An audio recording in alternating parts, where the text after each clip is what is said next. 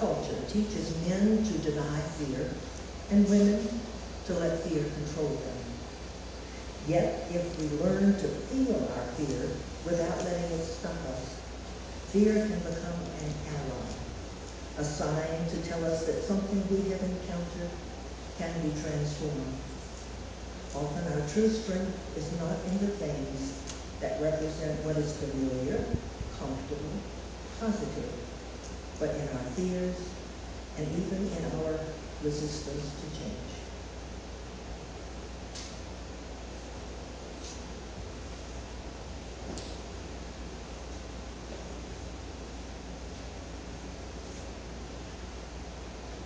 A journey of remaining open starts with letting go. Yes, remaining open begins by letting go of the things we wish to control. The Reverend Eric David Carlson's message next week, our former intern minister, will be back here, and he will be speaking about letting go. That service will include a special all-ages blessing communion led by Eric's partner and UU seminarian Kimberly Tomzak Carlson. Should be quite an experience. Bring your children if you can. But today we look at an openness that is only available after we choose to let go. The Soul Matters question. On one of the yellow sheets in your order of service, you will find some questions. Question number 4 begins with, are you writing hurts in stone and kindness in sand? Are you writing hurts in stone and kindness in sand? We all have times when we hurt, and on this Sunday, we know of the deep hurt of the families of college students and a professor who died in Roseburg, Oregon. Mothers and fathers there will begin to say, my daughter was, or my daughter did. Siblings are saying, me and my brother used to. And their hurt and their pain will remain with them for many years. So let us hold them, all of them, in our hearts today.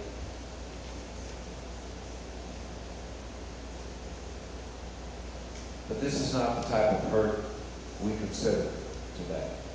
We are looking at the hurts we have composed for ourselves, often in reaction to things people say or do.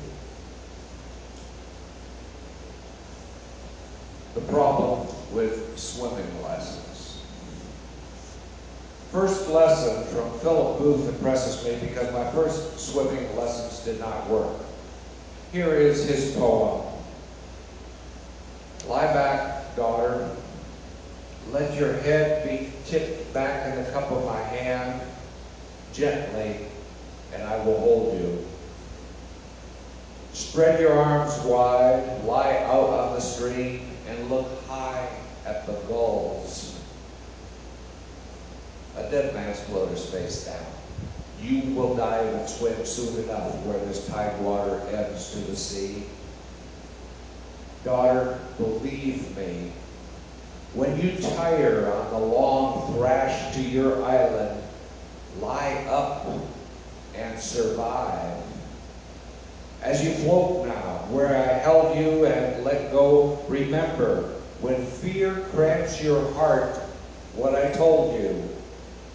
Lie gently and wide to the light year stars. Lie back, and the sea will hold you. I took beginner's swimming after first grade, again after second grade, again after third grade, but I did not learn to swim. My mother feared water, and she told how dangerous water could be. And her fear of water led to my fear of water. Now, I recall when my swimming teachers told me about spreading my arms, but that didn't work. There were instructions to lie quietly atop the water. That did not work either. My fears had overtaken me. I did not learn to swim in grade school.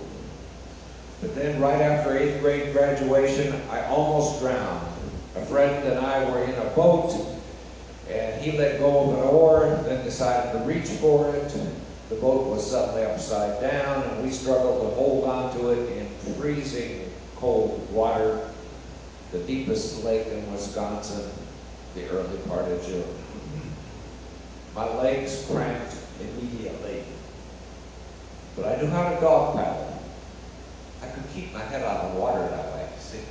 And we held on until the rescue boat came from shore. When cast into the depths, to survive, we must first let go of things that will not save us. Then we must reach for the things that can, said the Reverend Forrest Church. That scare led me, then over 6 foot tall, to my 4th try at beginner's swimming. I developed a more gracious appreciation of the water that time, and I soon learned how to swim. Grace. We do not discuss grace on a regular basis in this UU church, probably in many other UU churches either. But do you ever think of grace? I have. And I know that many of the definitions I have heard of grace are inadequate. Grace sounds so quiet, peaceful, soothing, that it is often thought to be inactive. And this is the way this word is often used. Oh, grace happened. But I see grace as being one of the best blessings we can receive. I see it in the role of our life's unrolling, and us being a container in that role that receives some amazing help, and it seems to arrive from nowhere. In my view, grace is always active. As the Hindu teacher Amma says, words we heard earlier, grace is openness. By remaining open, you let go of your ego and narrow-minded views and allow divine grace to express itself through you. Allow divine grace to express itself through you. Amma describes 2 mischief makers that trouble us. The first one is ego, a symbolic concept of the workings of our mind. Our egos hold the constrictions, concerns, and difficulties we accepted in childhood. In effect, we have trained ourselves into our ego shapes. It is as if we operate from a framework toward life that may or may not be valid anymore, but yet we have trained ourselves in this way. Those around us shape many of our ego's concerns, much like the way my mother's fear of water affected me. Robert Fulghum once said, "Don't worry that children never listen to you. Worry that they are always watching you." A reminder that our children are doing the same thing we once did, learning from the adults in their lives by things they hear, observe, or sense. Yes, or sense. Sensations count here, because many of our ego's concerns were never expressed, were never discussed. They just operate in a subliminal and oblivious compartment hidden from our daily awareness. The second mischief maker mentioned by Alma is narrow-minded views. These are opinions gleaned and shaped by conscious choice. While our ego sense is never abrogated through our conscious decisions, we are looking here at patterns of life we chose to develop. These narrow-minded choices eventually become so important to us, it is like they are written in stone. Sadly, it is difficult to shift the view of those who are well set into their narrow-mindedness. As Christopher Hitchens observed, I learned that very often the most intolerant and narrow-minded people are those who congratulate themselves on their tolerance and open-mindedness.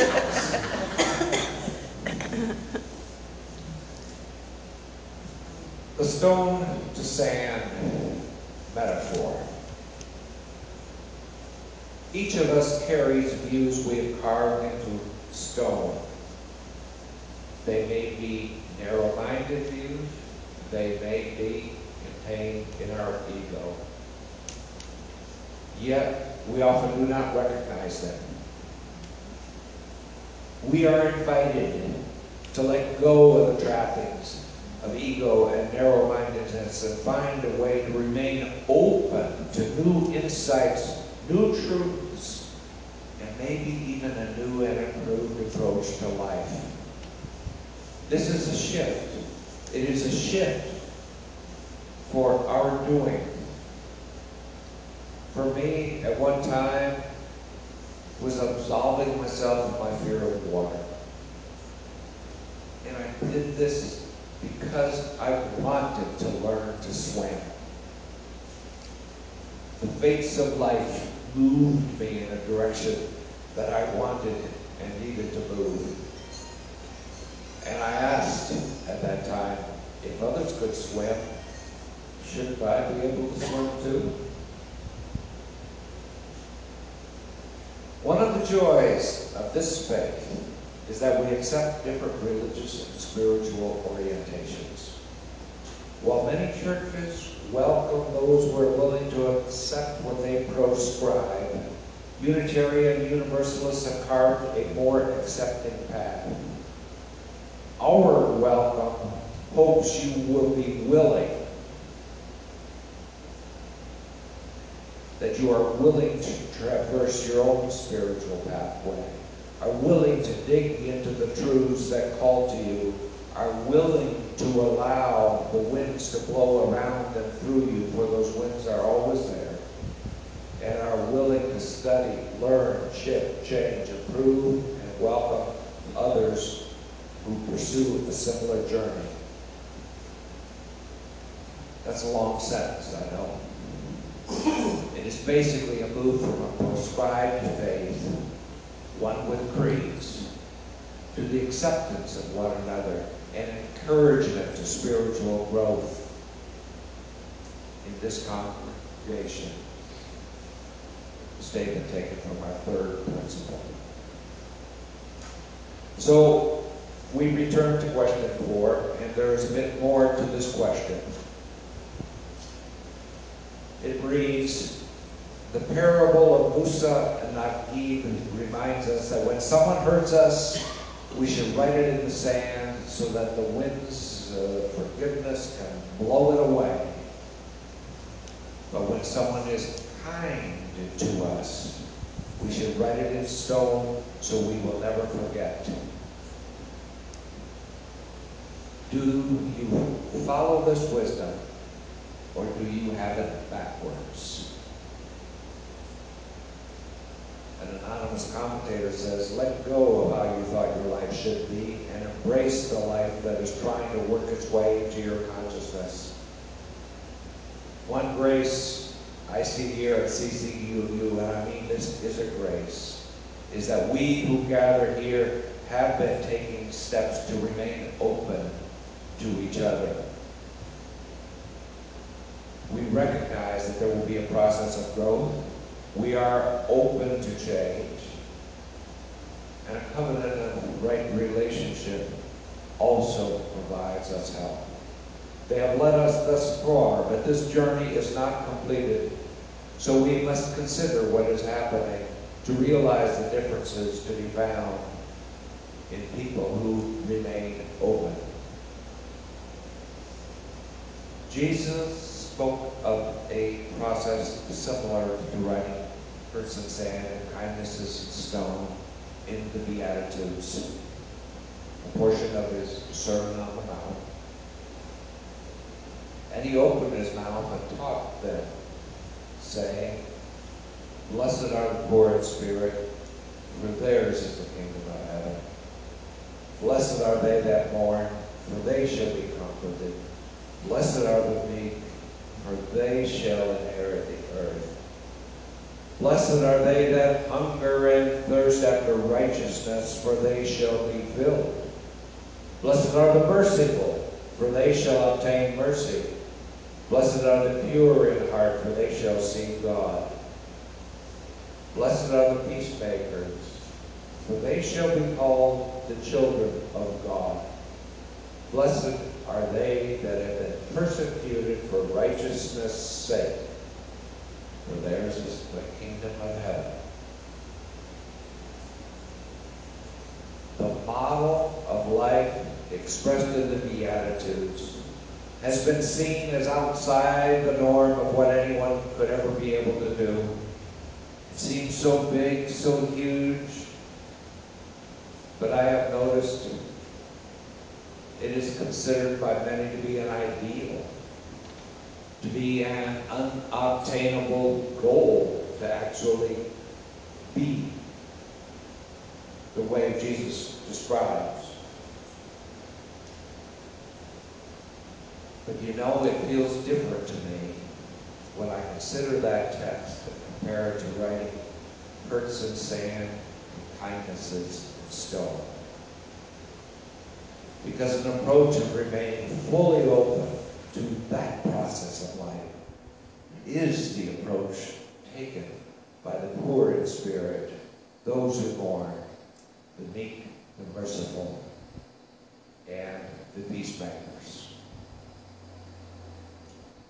As we move forward, as we live in close contact with family and friends on the one hand, as we reach out and join in the work of this church community on the other hand, may we be blessed because we have worked together, learning to write our hurts in the sand and our kindnesses in stone. And may we always consider new ways to do this better. And then, may our lives be filled with mercy, peace, and love. May the love in your hearts find love in the hearts of those around you.